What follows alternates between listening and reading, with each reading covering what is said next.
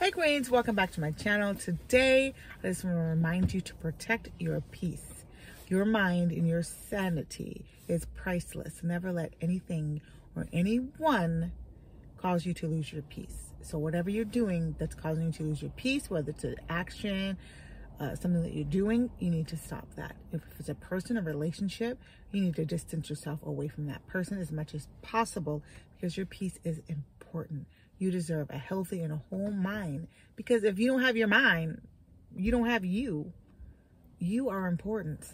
Someone needs to know that you are important. Other people, okay, we love other people, but you are important for yourself. If you have a spouse, for your children, they need you to be healthy and whole. And one way you can be healthy and whole is to be at peace. When you're at peace, you can flow, you can be creative, you can do what you need to do. But if you're not at peace, you don't have clarity in your mind, you're confused, you might be upset, you might be frustrated, and you're just like, forget everything.